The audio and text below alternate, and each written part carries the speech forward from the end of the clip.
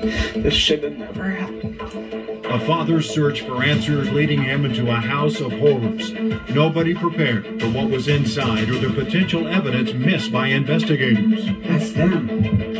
Hey, that's them. Okay, That's hers? Yep. Okay.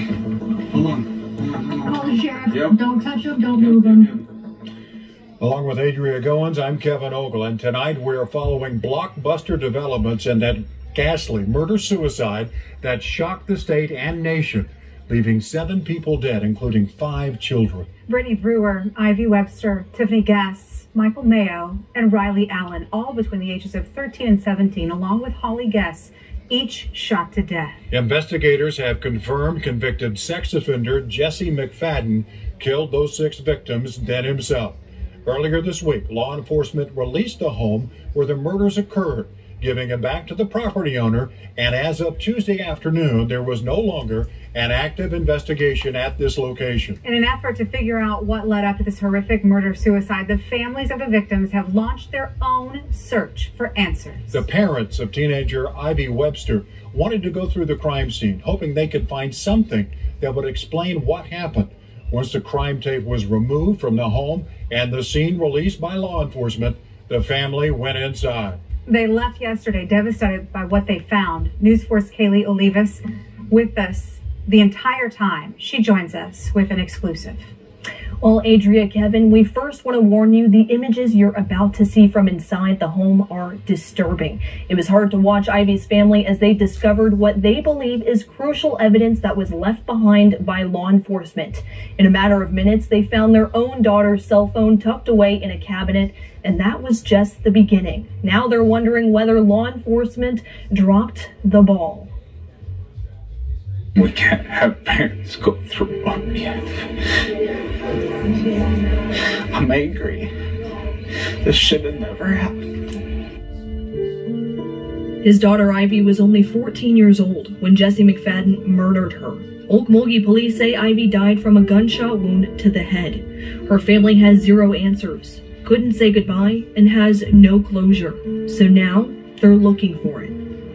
I feel that my daughter, even right now, is standing behind me, telling me that keep going, keep doing this. Phone or phone case. Thursday afternoon, News 4 was invited by Webster and his family to take a closer look at where his daughter took her last breath. Behind these walls, the family found sex and bondage devices. In one of the bedrooms were restraints bolted into the bed frame. There was also a shelf filled with books about witchcraft. 10 feet away in the kitchen, another restraint with chains and locks still attached. Although there were reportedly 4 bodies found in this home, we didn't see any bloodstains, no blood splatters. In the back room, the most shocking find of it all, crucial items that had not been collected. That's them. Hey, that's them. Okay, that's hers? Yep. Okay. Hold on. Call the sheriff. Yep. Don't touch him. Don't move him. Ivy Webster's cell phone was tucked away in a laundry room cabinet, along with 2 other cell phones and 2 laptops. In the same room, syringes, what appears to be drug residue, and various items the family believes was used to torture their daughter before she was murdered. None of it collected by law enforcement until this family called the Okmulgee County Sheriff's Office and asked them to come back to the home and retrieve these items. There you go. Pictures were snapped and the items finally collected, but not without a brief explanation as to why it hadn't been done before. I want more done. The problem is, we don't know what else to do. Like, there's a story to be told here. right. We don't know what happened. Don't know what else to do. I'm going to say And this. since we don't have the only person that can tell us what happened, Is dead.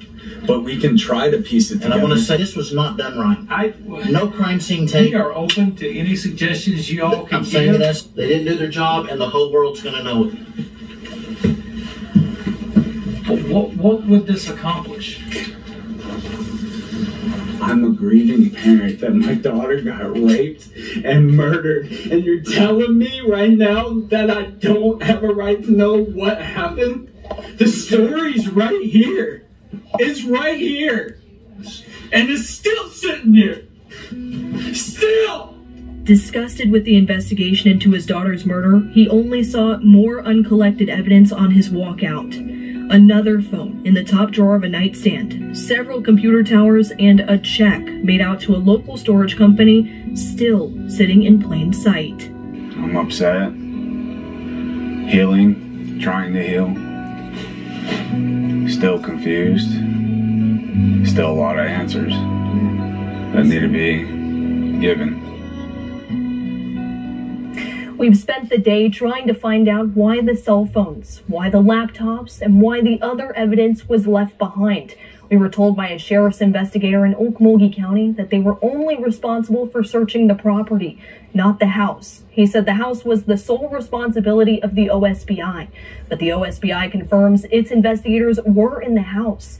But they tell us those investigators were only providing assistance to the Okmulgee Police Department.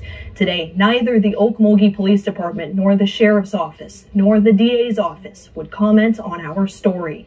The OSBI did issue a statement saying they will continue to support and assist our law enforcement partners and grieve with the families of this horrible event. The investigation is still ongoing.